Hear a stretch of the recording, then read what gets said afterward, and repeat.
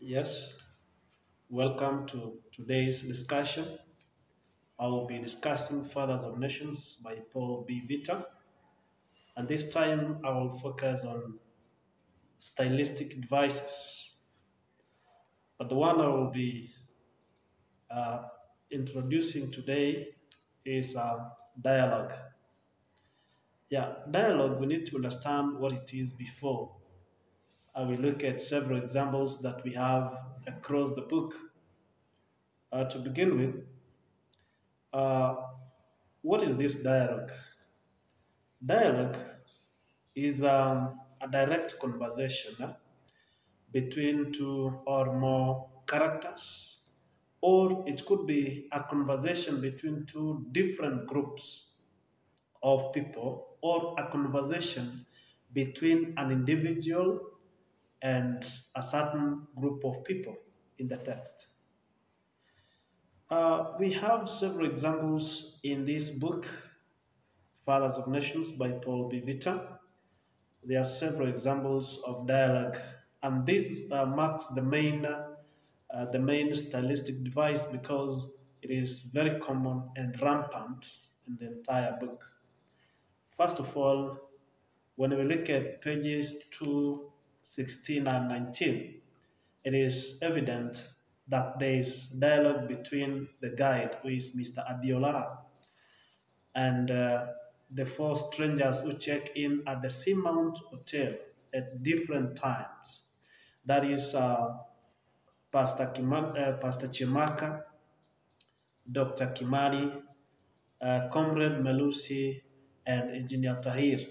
These individuals check in at Seamount Hotel at different times, and they are given different rooms at different wings as well as at different floors. Yeah, so there's that dialogue between their guide, who is Mr. Abiola or Dr. Afolabi, and each one of them. Another example of dialogue that we get to understand is the dialogue between the journalist, Miss Mackenzie, and the guide, Dr. Afolabi, where Fiona calls Dr. Afolabi for the interview. So when they come together for that interview, they have a dialogue. This is evident from page 4 to 7 there of this book. There is also dialogue between Tony and Adad, Professor Kimani. In it tells her about MPs. When they hold a discussion about MPs, that is Dr. Kimani and her daughter, his daughter Tuni. His daughter Tuni is given this name. It's evident that he's given this name because he was born in Tunisia. Yeah, that is why the daughter is called Tuni. There's also another example of dialogue in this particular book. That is the dialogue between Asiya and her husband, Professor Kimani, as she tells him of her resolution to marry newborn Walomu, who is the MP. So this is found in page 33 of this book. So between MP Walomu and Professor Kimani, there is also another dialogue which is evident when Kimani confronts the MP about marrying his wife, Asiya Omondi. That is also evident, as you can see. As we go by, we also get to understand that there is a dialogue between Tad and Sehif Tahir about the Tad's joining AGDA. That is the organization which is meant to fight for Path Alpha in Africa. So as they talk more about the history of Libya, this is found on page 124. So we also get to understand that Fiona and Longway, or Tad Longway, have a conversation or a dialogue between them, that is through a phone call. at the booth of Seamount Hotel and over a drink at Seamount Hotel. This one is evident in page 134 as well as 137. Dr. Afolabi and Fiona Mackenzie also have a dialogue in Dr. Afolabi's room at the Seamount Hotel, where Afolabi confirms that he is the guide for the three or the individuals who come in, especially to represent Agda. So he is their guide. He confirms this through that conversation or the dialogue that they have with Fiona Mackenzie. In addition, we also have another example of dialogue. There is dialogue between Dr. Afolabi and the other presidents, that is at the summit in Gambia. So this one is evident on page 154. In this dialogue, Dr. Afolabi invites his counterparts to talk about Path Alpha. We also have another dialogue where President Bangura, with the he has a dialogue with the congregants at the summit as he leads them in making a choice between Path Alpha and Way Omega. That is evident on page 140.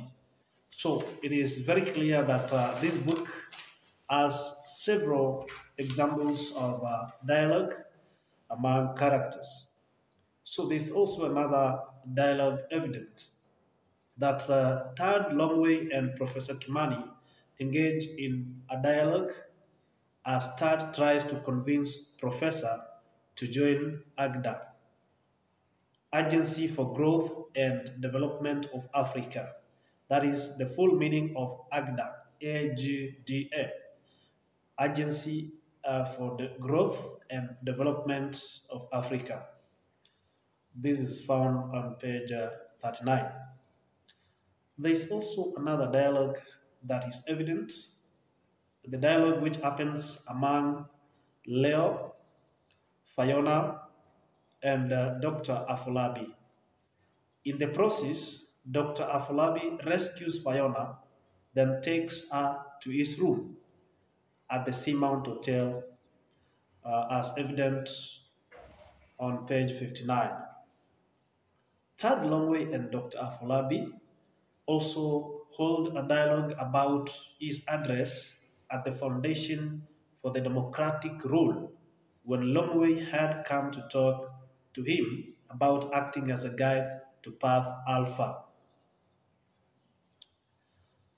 There is also another dialogue which is evident among Haisa, Pamela, and Dr. Afolabi.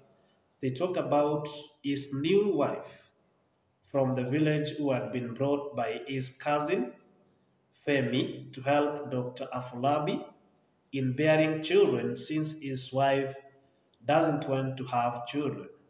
This is evident on page 75. There is also another dialogue that Comrade Melusi and Tad Longway engage in a dialogue where Melusi tells Longway how he fought for freedom in Zimbabwe. Longway has come to convince Melusi to also join AGDA. That is page 99. Lastly, we also have Tad and Chiamaka